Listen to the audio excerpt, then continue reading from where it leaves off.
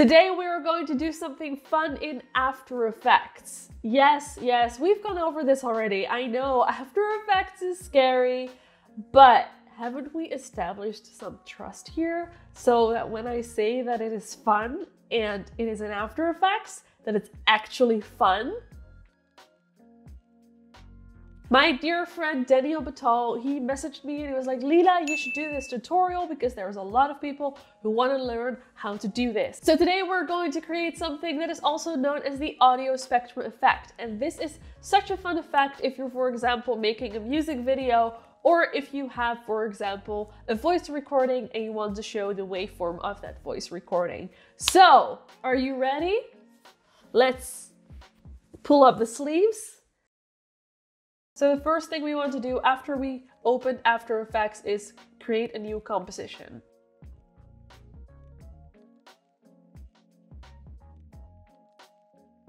Now you will see that it appears on the timeline. Now it is time to create our waveform. And the first thing that we need to do is we need to create a solid. So we go right down here, right click, click on New and Solid, and then go for a black solid.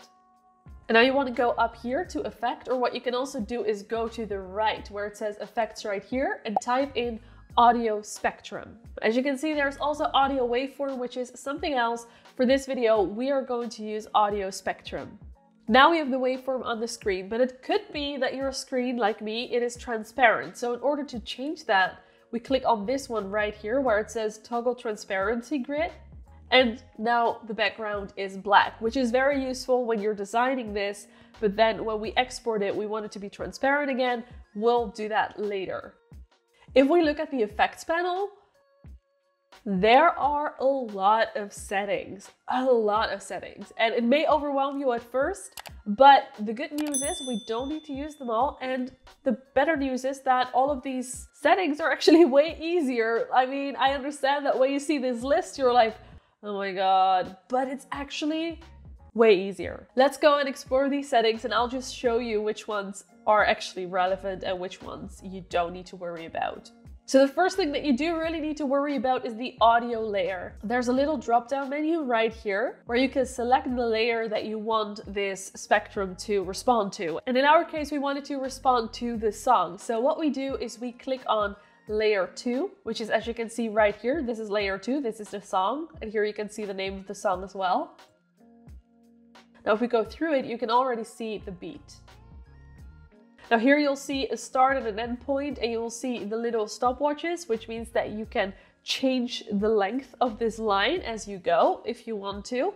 So what this basically means is the start point is on the left where you want the line to start on the left, and then the end point is where you want the line to end on the right. I told you this was easy. And I'm gonna leave it as it is. Now here you see path, you don't need to worry about that unless you want a very funky looking waveform. In that case, what you can do is you can go up here to your little toolbox and you can click on the pen tool right here, and then you can draw something and you can select that mask, and then it will just follow whatever you just drew on the screen.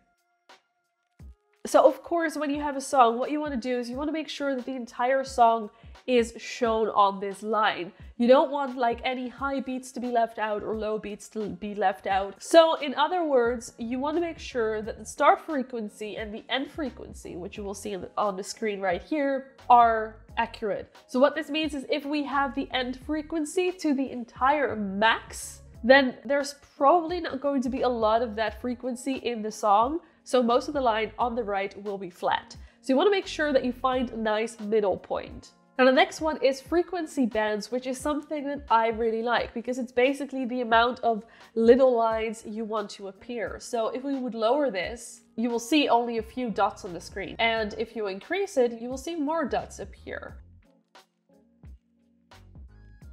The maximum height is basically how long you want those lines to be. You don't want to go too crazy where it just like jumps out of the screen and you cannot even see it because it's being cut off.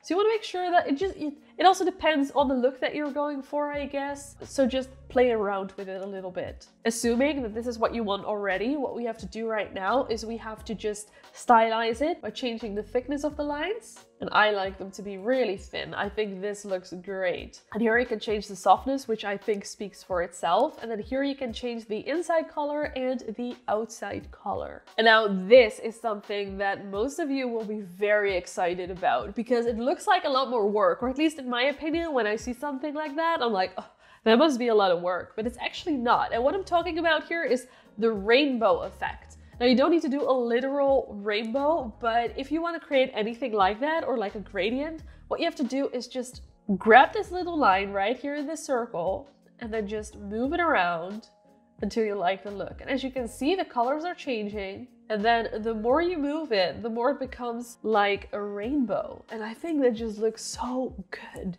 And it's way easier than it looks. You don't have to do any specific things. And then the fun thing also is if you change the inside and outside colors again, you will see that the colors change accordingly. So it will change according to the rainbow.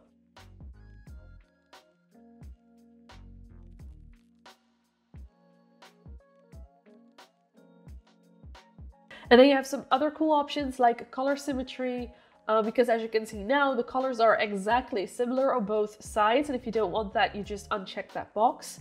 And then right here with display options, if you click on this drop-down menu and you click on analog lines, you'll see that it looks more like a heartbeat. So if you have a sound effect like a heartbeat, you can very easily recreate the heartbeat like this. And you could also do dots, but I'm just gonna go for digital. And then side options is basically on what side of the line or of the horizon you want the lines to go up and down. If you want it to be only on the top part, then you select side A. And if you want it to be on the bottom part, you select side B, or both, which is the look right now, you'll select A and B. So this is the basic waveform or audio spectrum. Now, if you want to take it a step further, for example, if you're looking for copyright-free music online for free, you've probably seen Trap Nation. I'm not sure about the name, but I'll put the name somewhere in here.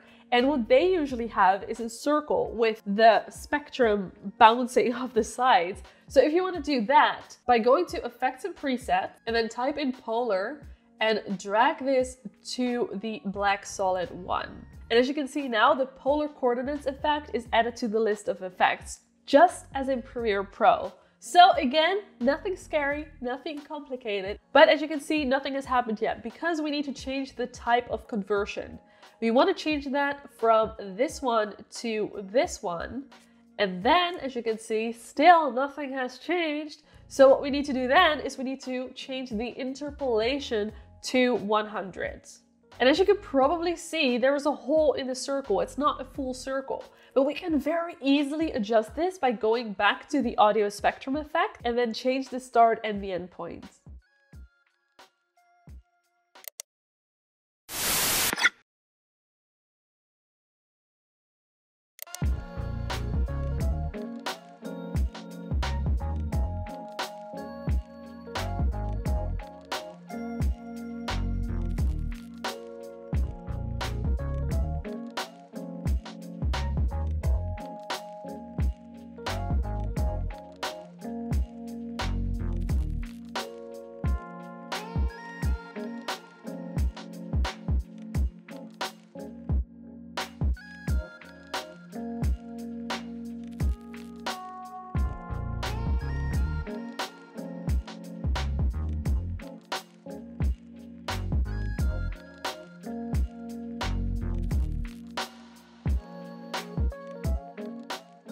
Let's put our sleeves back to normal because we're done with the hard work. Now, all we have to do is just stylize it. After you're done stylizing it and you like the look and it looks great, what we have to do is we have to go to File, Export, and then add to render queue. Now the render queue will open and right here you can see our composition that we just worked on. Then we have to go to output module and we have to click on lossless. And then right under video output, we want to change the channels to RGB plus alpha because this makes sure that your video is transparent. So once you've exported it, it is transparent, except for the waveform, of course, but the video is transparent. So you can use it as an overlay on top of your video in Premiere Pro.